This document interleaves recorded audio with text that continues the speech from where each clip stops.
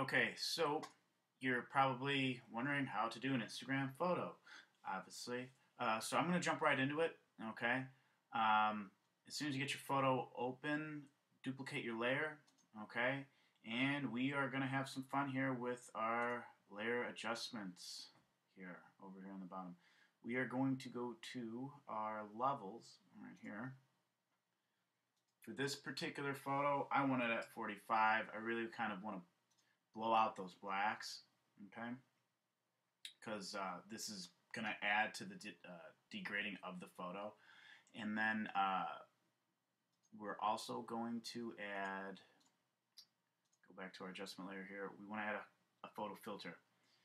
And we will change this particular one to a green, okay?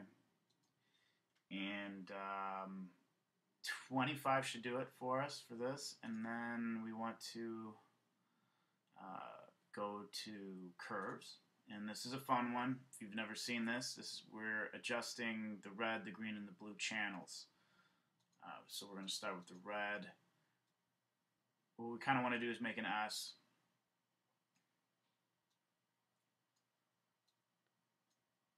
Though for this particular one, I want more red in it.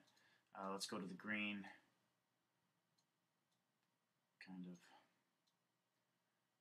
get that going. Not as high as the red, because I want, like I said, I want more red in this particular image. Okay.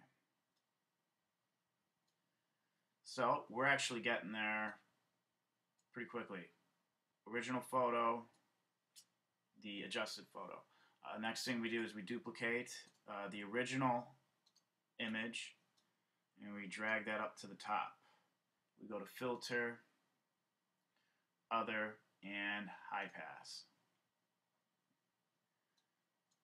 And I like it, for this particular photo, I like to have a good amount of texture showing.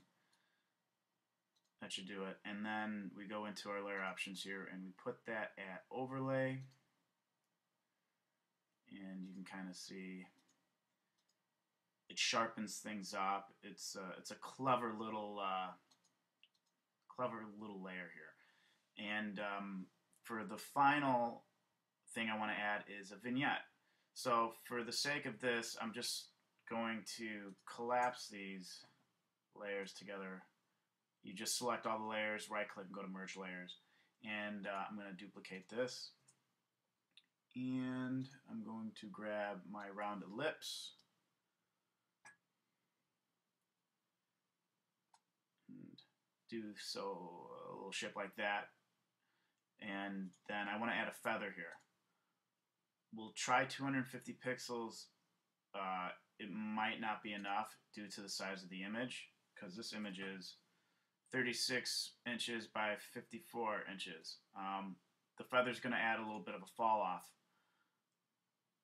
to your vignette. So we want to also, before we adjust this, we want to do select inverse. Then we go to image, adjustments, brightness, contrast. And then you can just adjust the brightness here like that.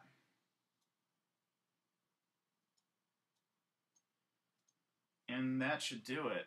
Kind of puts a nice little focus on the couple here. So you have your original photo and your magical Instagram photo.